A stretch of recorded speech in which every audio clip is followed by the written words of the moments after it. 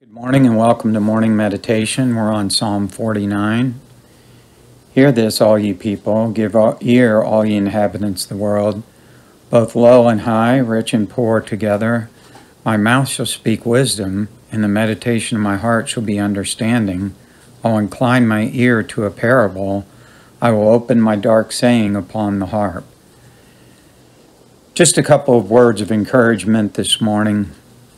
There is nothing like the book of Psalms, the book of Proverbs, and the book of Acts.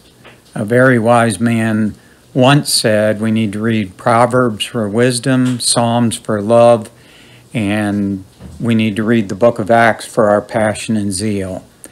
Now, I believe a little bit of each of those books won't hurt us every day.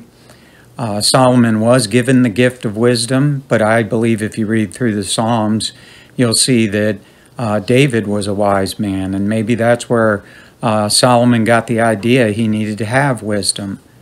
Proverbs tells us wisdom is the principal thing. Therefore, get wisdom, and with all thy getting, get understanding, seeming to echo the same sentiments that we read here in Psalm chapter 49. I want to encourage you to take the time to get a little journal and do a study through the book of Proverbs. There's one chapter for every day. I'm sure you've heard that, 31 chapters. But take the time to write down 4 areas: your faith, your finances, your friends, and your family. Why? Because if we write down principles from the book of Proverbs, when it comes time to make decisions, we won't be making an emotional decision. We won't be making a logical decision. We'll be making a biblical decision. And so take that 31-day challenge on. Anytime something speaks to you from the book of Proverbs, when it speaks to you about your faith, your family, your finances, your friends, write that down.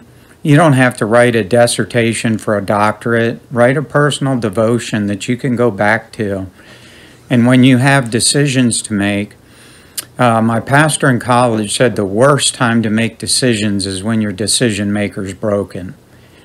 He was saying when you're emotionally up in the air, it is not a good time to make a decision.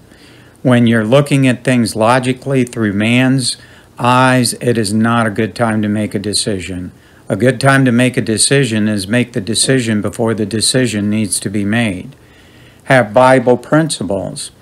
And I believe David taught Solomon that. I believe the Holy Spirit is expressing that here through Psalm chapter 49. He said this is for everybody, the rich, the poor. Just because somebody's rich doesn't necessarily mean they're getting away with something. It means that somewhere down the line, somebody obeyed biblical principles and were blessed because of it. I heard a pastor once say, you have exactly what God can trust you with. If he can trust you with much, he knows you're going to be faithful in much. If you don't have a whole lot, then be thankful for that, because that's the level of faith, but you can grow that. And it's not about being rich or having a lot of possessions. It's about being rich spiritually speaking.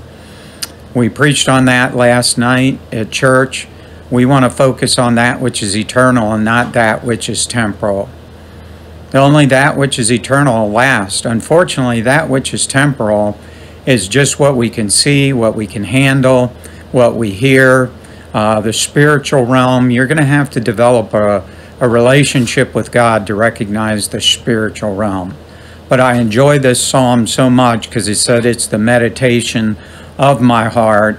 And he said, I will incline my ear to the parable. Jesus taught by parables. And he said, without a parable, I won't speak, because it's revealed for people that believe the truth of the Word of God. Christian, let's make sure that our life is wrapped up in the Word of God. And we can do that when we understand the wisdom of God, the works of God, the worship of God. And real quickly, worship is not just corporate worship in a church service or music that you're listening to. No, it's a state of mind before you pray, giving God the glory and the honor that he rightfully deserves. today, take some time to write those Proverbs down, get some principles to make your decisions, so when your decision maker's broken, you can make the right decision. God bless you and have a good day.